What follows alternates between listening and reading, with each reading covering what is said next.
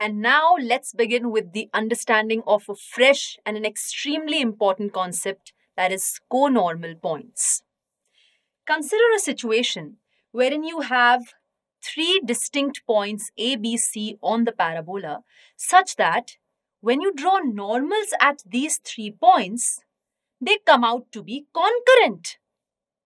That is, all these normals are passing through a common point, or they are intersecting each other at a single point. In this case, I say that A, B and C are nothing but conormal points. So, what did we say? That points are conormal only when the normals at them are concurrent. Conormal, concurrent normals. That's how you can remember it. Now, there's another version of understanding this concept. Let me share that with you as well.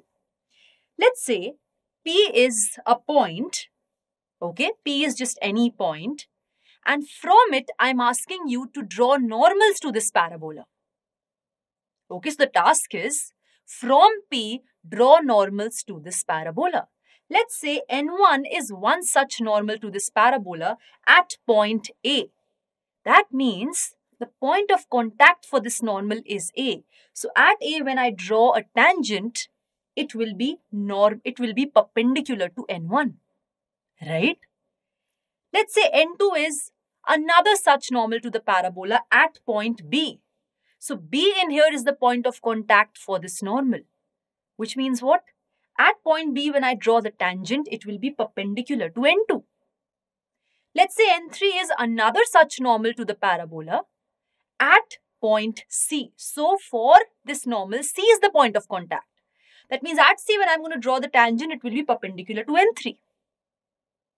Right? So right now the picture that you can see, from P, I have been able to draw 3 distinct normals to my parabola, corresponding to the 3 points of contact A, B and C. These 3 points of contact are called conormal points. They are also the feet of the normals. Alright?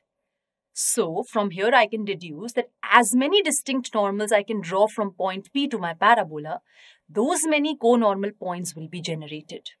So obvious question arises. From a point, how many normals can you draw to a parabola?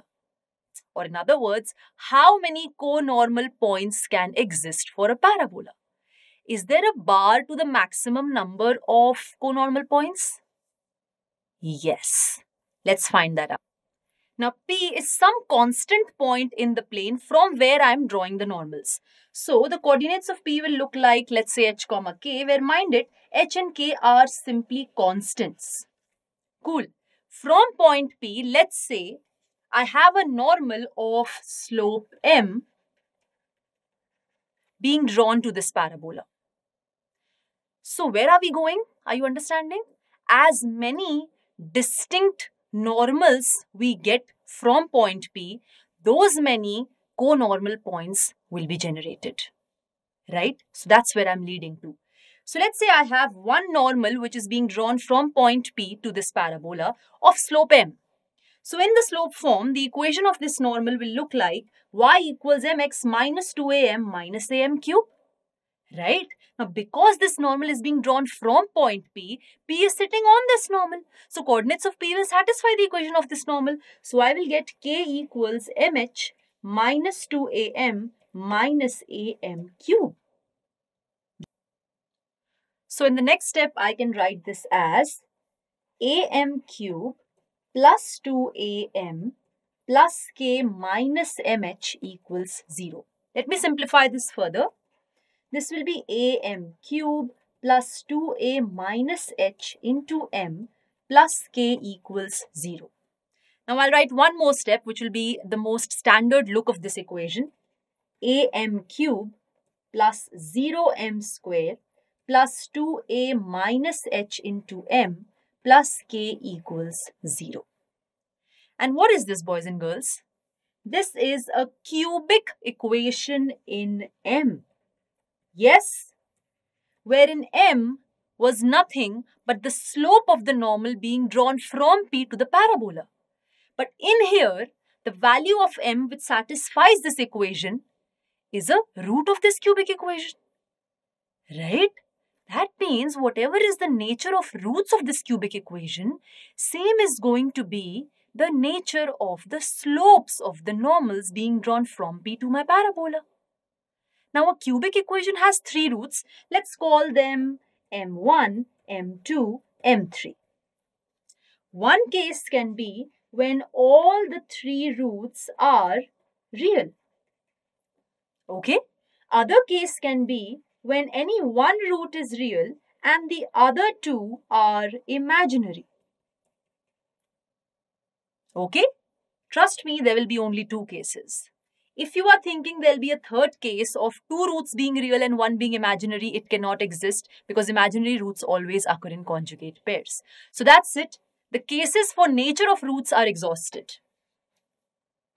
If the first case prevails, that means all the three roots are real. This would imply what?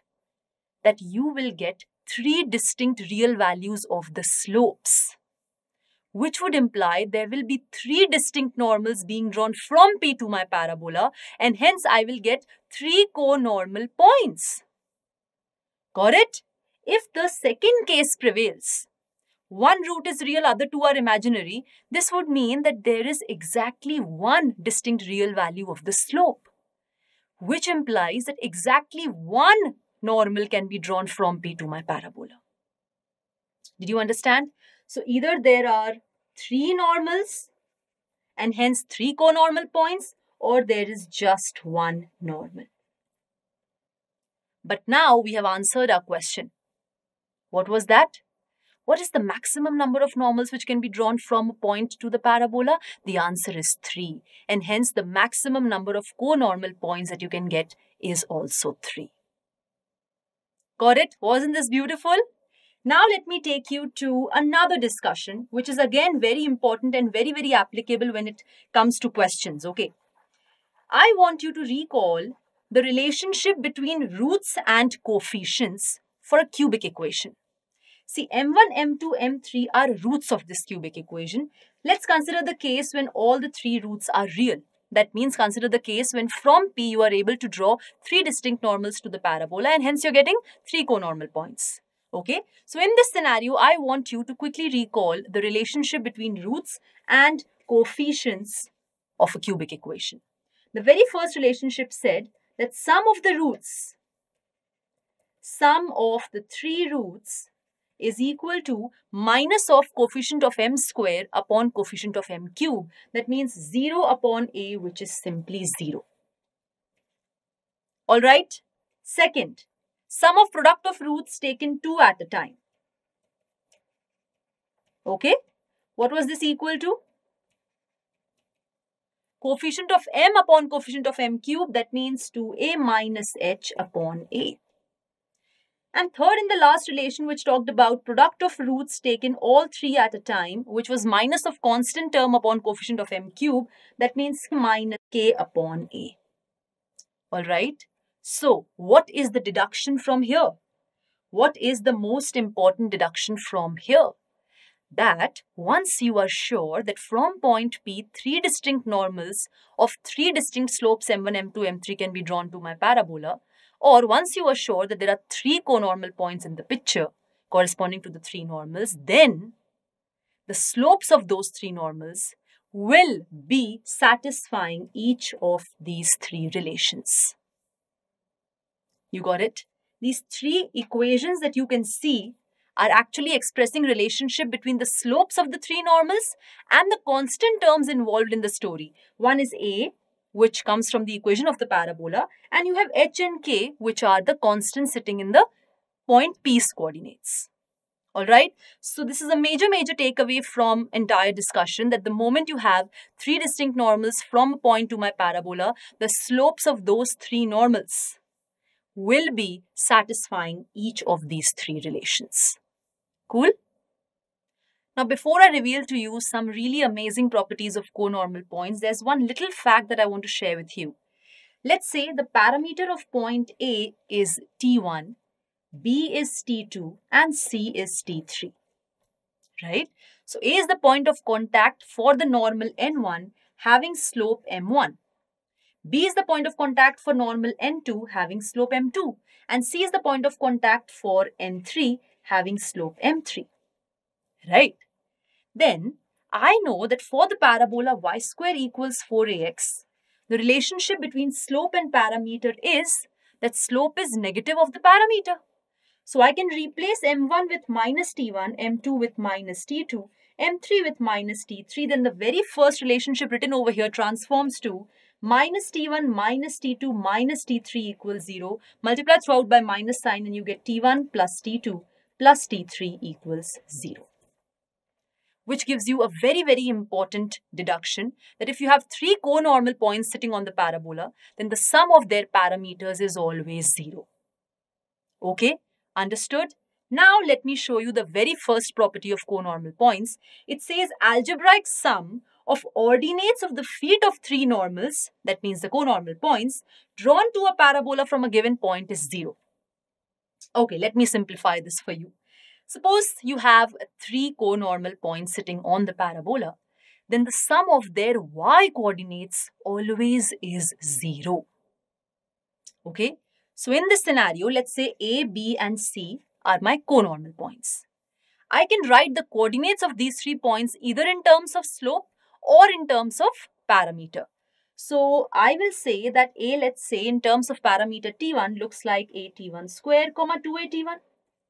Now T1 is equal to minus M1. We know this. And M1 is the slope of the first normal. So in terms of slope, the coordinates of A will look like what? A M1 square, minus 2A M1. Right. Similarly, let T2 be the parameter of point B. Then B will look like A T2 square, 2A T2. Okay. Or T2 is minus M2, where M2 is the slope of the second normal. Yes. So in terms of slope, it will look like A M2 square, minus 2A M2. Similarly, C in terms of parameter T3 will look like A T3 square, 2A T3, or M3, which is the slope of this third normal, I know is what? Minus T3.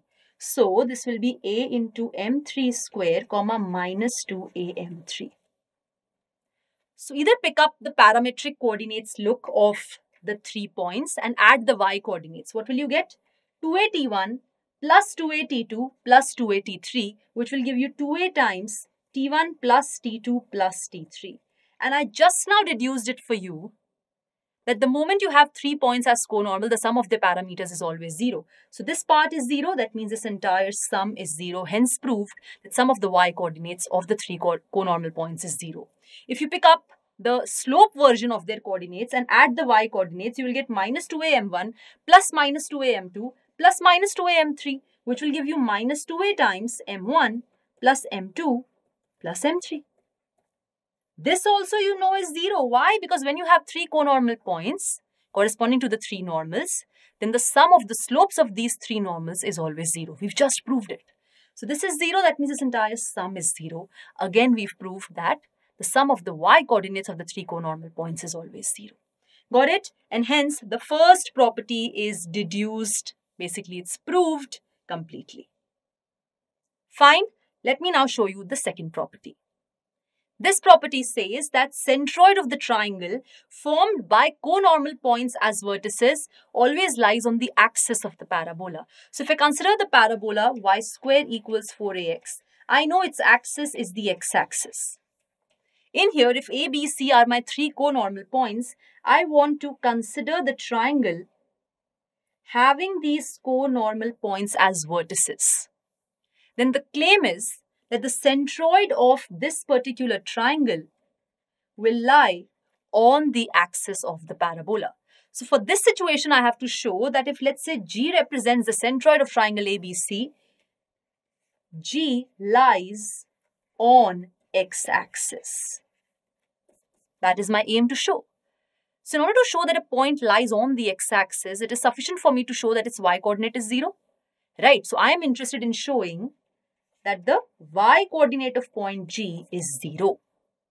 Alright. I know that if I am aware of the coordinates of the vertices of a triangle, I can successfully find the coordinates of its centroid. So let's say A in terms of parameter T1 is AT1 square, 2AT1. B in terms of parameter T2 is AT2 square, 2AT2. And C in terms of parameter T3 is AT3 square, 2AT3. Now it's your choice. You could have taken the coordinates of A, B, C in terms of slope as well. Nothing would have changed. I'll just tell you. So suppose I take the coordinates of A, B, C in terms of the parameters T1, T2, T3. Alright. Now this implies that I am aware of the coordinates of the three vertices of the triangle. Yes. So now the x coordinate of the centroid will be sum of the x coordinates of A, B, C divided by 3. And the y coordinate of the centroid will be sum of the y coordinates of A, B, C divided by 3. My target is to prove that y coordinate of G is 0. So let's just compute the y coordinate of the centroid G. Okay. So what will be the y coordinate? It will be 2AT1 plus 2AT2 plus 2AT3 upon 3, which eventually gives you 2A times T1 plus T2 plus T3 upon 3. But mind that A, B, C were not just any three random points, they were conormal points.